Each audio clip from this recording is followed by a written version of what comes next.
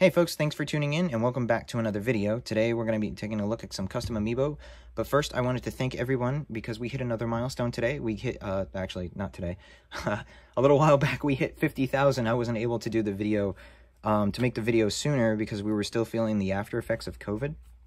And to be honest, these past few months have been a struggle.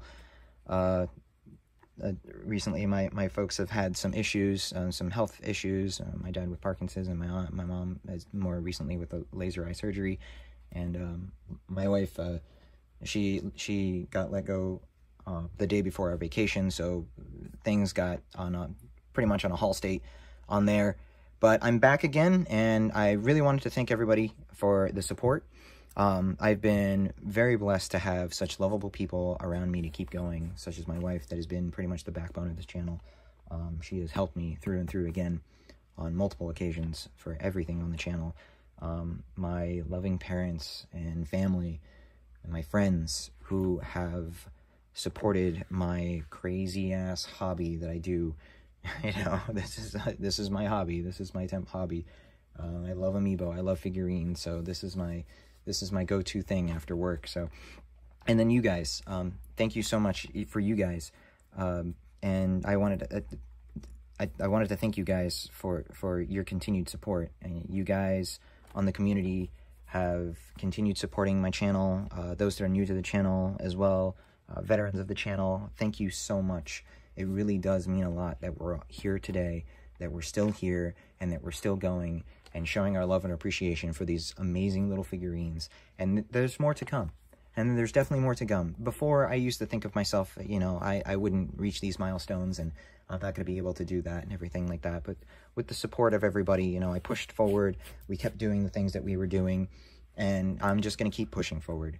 You know, now that I have access to a friend's 3D printer, we're going to still make some more awesome Amiibo content, and we're going to be over here trying to make as much content for you guys as possible. So thank you so much. I really do appreciate everybody being part of this amazing community, being part of something amazing and awesome that we all love. So that said, we're going to get started over here with some custom Amiibo over here. I'm going to go ahead and start. I'm going to pull our main course over here to the side. I'm going to start with these three in the front over here, because these three, technically these two was part of a YouTube short that I did not too long ago. But here is Sonic and Shadow. And these are figurines of a 2.5 inch line of toys from Jazzwares, I believe. My wife picked this up from Walmart, so these were pretty cool. And then the Amiibo bases themselves are actually the generic Amiibo base that I have 3D printed. But I wanted to do a little bit of spin on it, and before I was actually going to make this a gold ring. So before it was just going to be a blank Amiibo base, but with a gold ring around it to symbolize the rings from Sonic. But my wife had an awesome idea to make this, green hill motif, or emerald hill motif, or pretty much any grassy green area that Sonic has in Sonic games, of this checker plaid in the actual Smash logo, but still keeping the Smash logo in there. So, because these three Amiibo are only ever going to be used in Super Smash Brothers, with the exception, I think, of Tails and I guess Shadow in Mario Kart 8, but that's only for a costume, and that's only one time. So, but yeah, she put the motif on there, and she did an amazing job on here, giving that checkerboard on there. Pretty soon, there's going to be a future project that I'm going to have her do a little checkerboard effect for an Amiibo that I am not going to pay for because it's a little bit more expensive, but that'll be a project going forward. But that is Sonic. I'm going to go ahead and turn on the switch in the back over here really quick. Now, and we're going to see that's a Morton right there, actually. And you'll see Morton here in a sec. Morton is a work in progress that I'm doing. As Sonic scans as the orange Shoot Sonic with the orange armbands. And I chose that one because that was the closest reminiscence to the red shoes. But if there is a color that you guys prefer, let me know in the comments below. And the color that gets the most comments on there will be the one that actually changes, that will change the color of the Sonic. So, and it can't be the black variation of Sonic's outfit because Shadow over here actually scans as such. So you'll see here as soon as it zooms in, Shadow scans as the black variation of Sonic on here for you. I kind of wish that he had the red on his hair on there as well. Maybe one day I'll consider hacking the Switch specifically only for Super Smash Brothers outfits, but as of right now, not yet. Definitely not yet. But yeah, Shadow in the same motif. I am going to give him a Chaos Emerald as well. I'm just debating on the color and the material that I'm trying to use on it, if I actually want to use a real rock, or if I want to use a piece of 3D printed clear plastic and give it a shine myself, but we're having issues with the clear, and I'll get to that in just a bit with Mewtwo, but there's Shadow for you. And then last but not least out of the three, this is actually the reason why I needed to go run an errand on Thursday of last week, or I guess today is Sunday, so yeah, last week, was to make a base for this guy, because I was going to make the video a lot sooner, but I realized that I didn't have a base for Tails, so I needed to go print out a base for Tails. So I went to a buddy's house, and I printed out from the 3D printer, I printed out the base for Tails on here, but same motif on there, and we got Tails. This is now the Tails that will be the default, because originally I had a Totaku figure that was the Tails, but he didn't have an Amiibo base, he was just on the Totaku base, and he was kind of like a plus sign, so this will be the go-to Tails that I will have. And it's nice because this hand right here is actually an open hand, and I actually wanted to see if I wanted to make a little alien ray gun for him and put it on there. So let me know in the comments below as well if I should really give Tails a gun, or should I just leave him as is. There is one more zoom up of him as well. I didn't get to put him on the YouTube short, so I'll do a little 360 spin for you there. So there he is.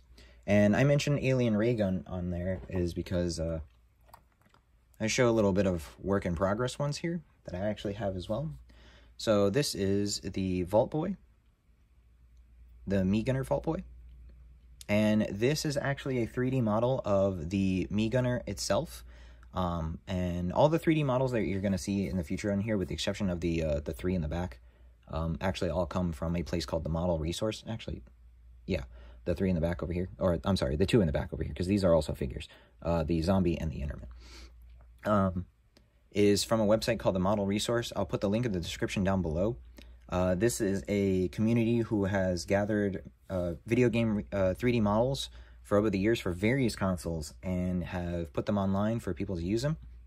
And I've been using those models with a program called Blender and a 3D program called Blender and a 3D program called Maya to help make these figures. So this is of the Vault Boy, and you can kind of see he's kind of a little bit bobbleheadish right now because this is a prototype print. This is the first time I printed this just as a test.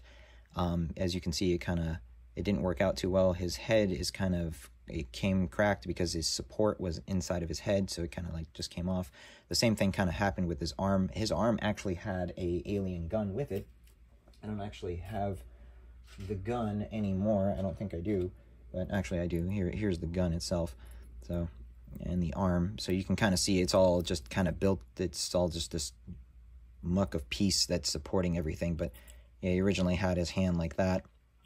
So, and then this foot actually came cracked. So, but I wanted to keep this for two reasons. One, I wanted to test out this blue because I wanted to see if I could get a blue that's very similar to this blue, but just not as shiny. Because as much as I like this figure, and this is a mystery minifigure from Funko that I currently use, this is the Vault Boy that we currently use. I didn't much care for the shininess to it, so I wanted something a little bit more dull, just like the Vault suit in Fallout itself. But once again, this is just me testing out paint to see how it works, and this is without clear coat and everything, and me testing out, because he's also not as tall as I wanted him to be. I just kind of want him maybe a smidge taller, height-wise.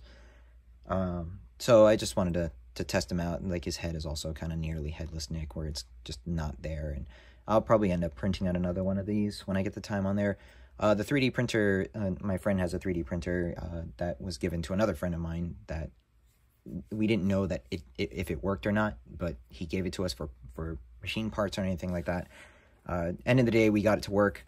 I put some new firmware on there, and we got it to finally work and everything, so we've been printing all from there. So it does take time to print these guys. It takes a little while to print from them, and then, of course, you know, I'm not the only one using the printer, so I have to wait my turn and see what's being printed or everything. It's only one printer between a couple of us in a work studio, so But this is one that's a work in progress. And the other reason why I wanted to have this and show this prototype on there is because I didn't really get to show you guys the steps on what I did with the ARMS amiibo themselves. One of the biggest things I regret about these ARMS amiibo is not the amiibo itself. It was the progress of me going through, the work in progress of me going through and making these guys. It was a very challenging task with some of the things that I did on here, such as the posing, because that was the very first time me messing with 3D printing, how the arms were going to be displayed, how I was going to make this function, more so with Ninjara than anything else, because actually Ninjara uses, none of these guys are in a T-pose, and originally they're in a T-pose, and a T-pose is essentially a character that is just standing there in front with his arms kind of just side to side. So I had to manipulate that and everything like that. So showing the progress of these guys would have been really cool. It's something I really wish I had done, especially with the ARMS ones, considering, you know, the magnet effect on them to change out, you know, that for, let's say, you know, Springman wants a Slap-a-Mander now, or, you know, Springman wants a Megavolt now. It was really cool to see all this stuff going through, me actually making these things, but I didn't really shoot any progress ones, and I'll be honest, I didn't really shoot any progress ones with Alph either, which is kind of upsetting. So I'm doing this now with the Vault Boy. So with that as well, the Vault Boy isn't the only prototype that I have. I have another one over here, actually. Where did you go? There you are. And this is Professor Layton. So Professor Layton right now, he is not a Mii fighter, or he is a Mii fighter. I custom made a Mii. And then there are some outfits that make him look more like Layton. And he is a Mii brawler, but he is not an amiibo as of yet. So once I finish him, he will be an amiibo. And this will not be the final one. I kind of just made this one as well because we were trying to see quality. So there's these lines, trying to figure out what's going on with the quality of the print and seeing if I can make this better. So this is... see all this detail on here. This is actually from it laying down, and I had to peel all of this off, so I didn't really like the way that it looks. So I'm trying different methods to see about smoothing and getting rid of all this lines and stuff right here, using different methods. And then I've also, this has all just been painted, so the actual color is the one on the inside right here. This has all been painted for me to try out different colors and everything. This has been a test bed for me as well, so... But this is the Layton that will be there. And this is also from the model resources. Like I said, all of these are from the model resource. This specifically is from the Professor Layton versus Phoenix Wright game. This is actually a trophy that you get in the game. And this is the 3D model for it. So I snagged it immediately. And it's like, oh man, that's a perfect amiibo. So hopefully in the future, this will be one of the two, him and the Vault Boy, that will be coming out next. Not necessarily a prototype, but at the same time, kind of a prototype until I find out. This was Morton, as you saw in the beginning of the video, where Sonic on there. This is the Morton that I use right now, because before I used to have a little version of Morton from a capsule toy in Japan. And once the Koopa Kids started coming out as little figurines for the Jack-specific figures of Super Mario line, like the Cat Mario that I've showed, or the Cat Luigi, the Cat Toad that I've showed in the past, the Fire Luigi, and I believe I've shown the Koopa Kids as well. They have not made a Morton, so I decided to take the model of the Morton from New Super Mario Bros. Wii and pretty much give him, he came in, once again, that T-pose, so his arms were out here, and his feet were a little bit together, so I gave him a little bit of posing there. I brought his arm down, brought this arm up, and then I'm going to print out a wand for him as well. So if the Morton does not come out in figure form, I really do dig my own design of this Morton as well. And then he scales well with the other Koopa Kids as well, because the other Koopa Kids are just as tall as this one. And I scaled them mostly based off of the Super Mario amiibo and not the Super Smash Bros. Amiibo, because Morton and the rest of the Koopa Kids in Super Smash Bros. Are about the same size as Bowser Jr.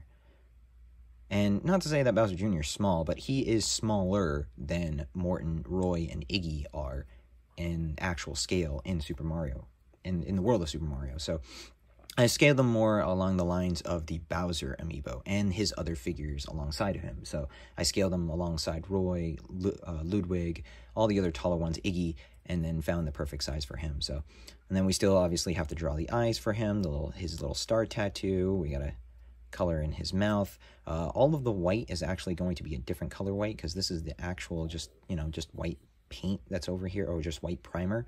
But I do want to do like a bone white on him to make it look more like him. So yeah, this will be another work in progress for you guys on there. So, and then the last one is not necessarily also a work in progress, but this is kind of just a finalized version of a version 1. This is from a fighting game that I'm not going to even try to pronounce, but also on the model resource. For the PlayStation 2, this is a Konami Super Smash Brothers-esque fighting game that came out back in the 2000s. Bomberman was a character, Simon was a character, funny enough, Snake was a character, Optimus Prime, a lot of different Konami-based characters. Yugo from Bloody Roar was in there. A lot of Hudson Soft as well, I should say. So Hudson Soft, Konami, they had a fighting game mashup with the Konami characters, and Bomberman was one of them. So I took the, what better way than to take the model of a Super Smash Brothers clone and put him in Super Smash Brothers. So this was the one that I chose for Bomberman to make him an amiibo. And I don't mind his look at all. The only thing is these two little, his eyebrows are not the ones from the newest version of the Mii Fighter. So I might redo this, or I might, at the end of the day, I might keep this one, change the color of this one, and then make several other ones, depending on how I feel about making several Bomberman, on making more Bomberman for one of every color, because there is various Bomberman amiibo. So there's that one on there. I'll take a look back at this guy, because we have seen him before. This is the Wii Fit Trainer. This was actually my first 3D print. This was also a trophy from Super Smash Bros. For 3DS and Wii U. So I took the trophy from that game and pretty much put it in the 3D file, and just had to scale it around and print it. Which was super nice, because the model itself was exactly the trophy. So in the game, it looked exactly like this, because and it even had the base, just as trophies always had bases in Super Smash Brothers history. So it was really nice to just take a trophy and pretty much make it into physical form. And he's not the only one that I did that with. Before I started on Alph, I actually did a Shadow Mewtwo. So there's the Shadow Mewtwo. This is also from Super Smash Bros. For 3DS and Wii U. This specifically one is for the 3DS version. And this is the Mewtwo Alt trophy that you get for beating in, I believe, All-Star mode? All-Star mode? Classic mode. I believe so. Because they have the Mewtwo trophy, Mewtwo Alt, and Mewtwo's Final Smash. I chose the Mewtwo Alt. There's some rocks floating around with this telekinesis on there. But I really chose this one because of his stance. I thought it was really cool. It's very reminiscent of his taunt.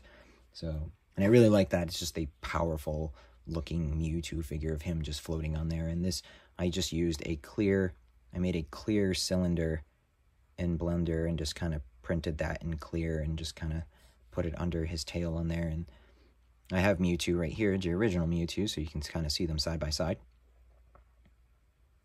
It turned out absolutely amazing. I love the color on it. These lines are one of the things I am going to try to see in the future, about smoothing them out a little bit more, or seeing if there's another technique I can go about smoothing them a lot more. But the overall figure, I just absolutely love. Absolutely cool. And then, of course, as with Sonic, Shadow, and Tails, I'll go ahead and focus this right there. And as you can see, he scans as Shadow Mewtwo. Or in this case, Dark Mewtwo, just because you can't put Shadow down, because 10 letters are... the limit is 10, So there is Shadow Mewtwo. And then, once again, I'll show this off, because we saw him in the beginning. There was Morton. So Morton gets scanned. And then, last one on here, because we've already seen Wii Fit Trainer get scanned, a Bomberman. So see what I mean? That the eyes they don't have these little eyebrows on there. So we'll see in the future. I might change that out. And then the last one to scan, really, is this guy. I'm going to go ahead and scan him first so you can see. Oh, but there aren't any controllers. Oh, it disconnected. Okay. Try that again. So there we go. So we got scanned there as Alph.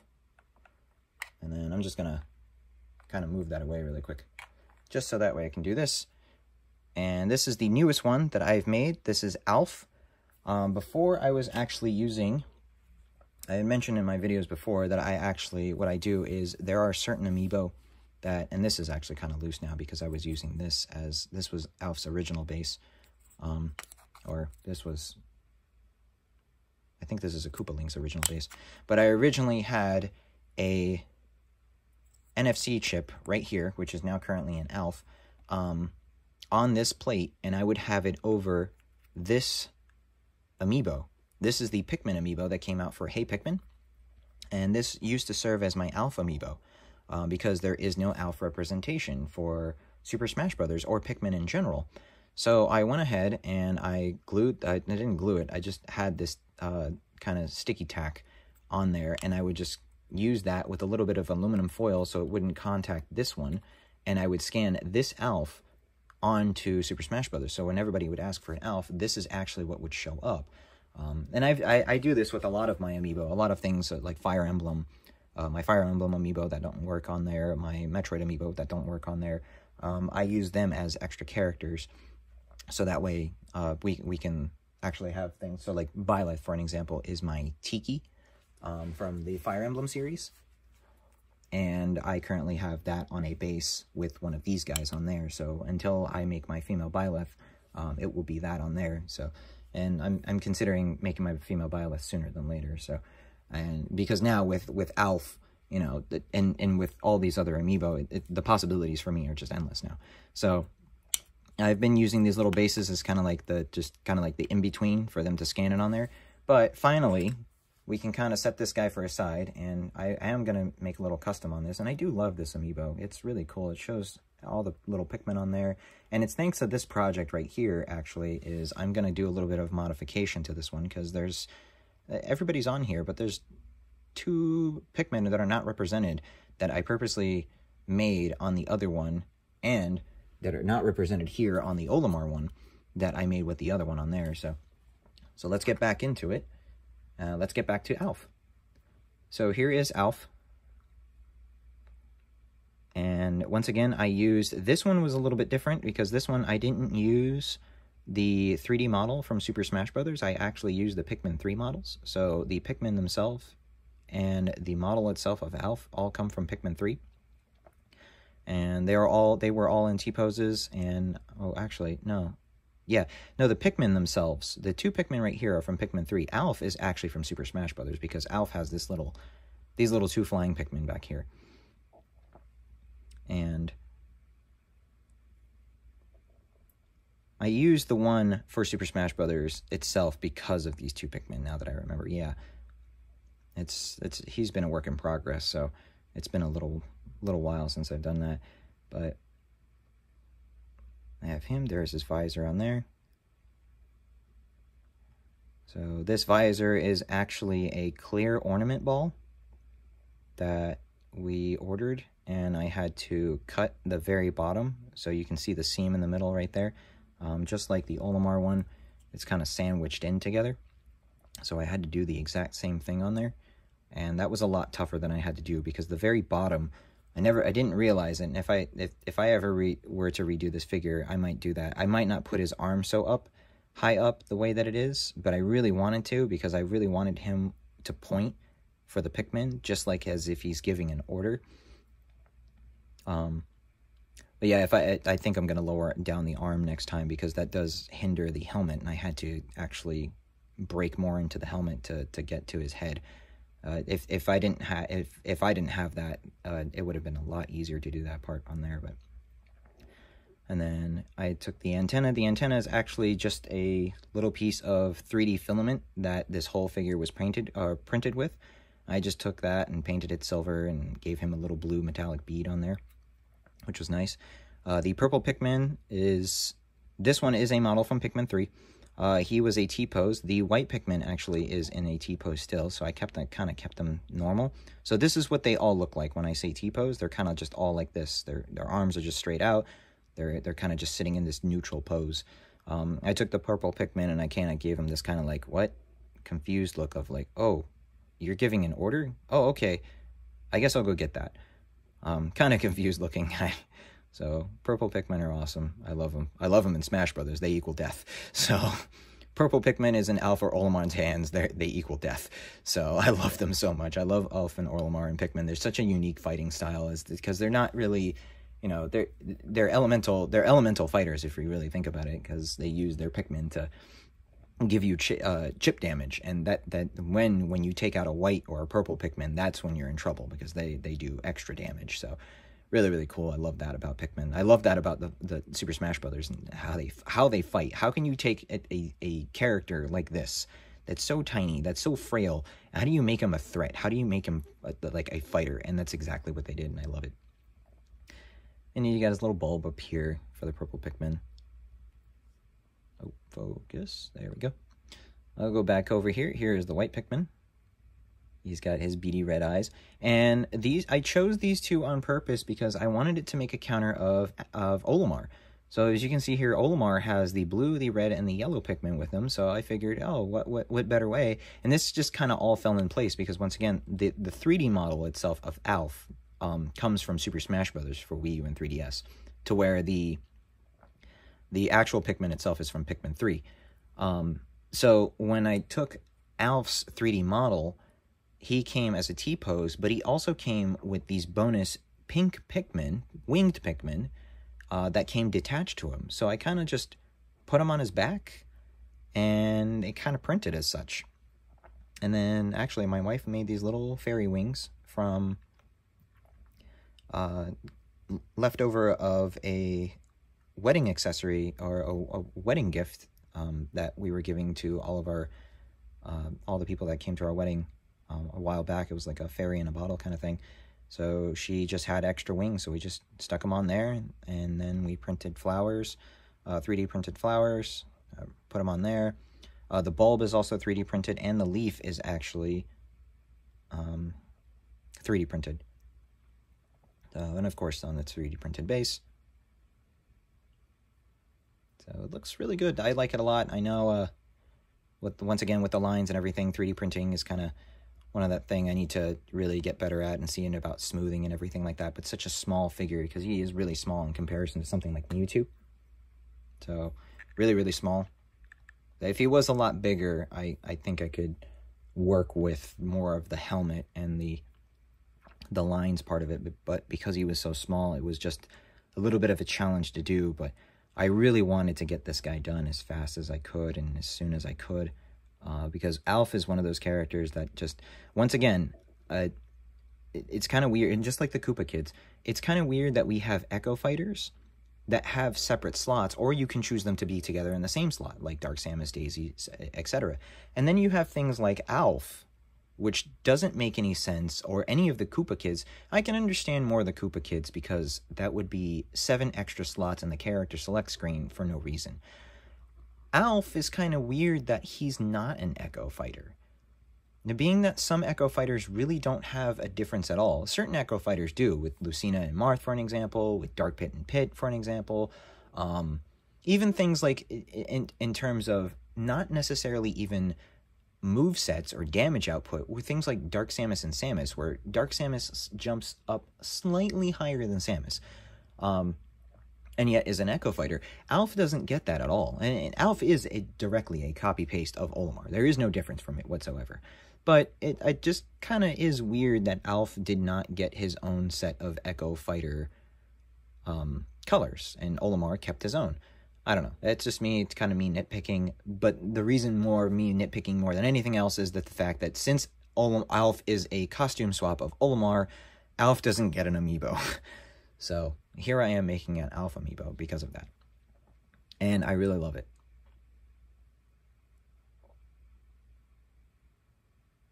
Yeah. So there we are. And that is Alph.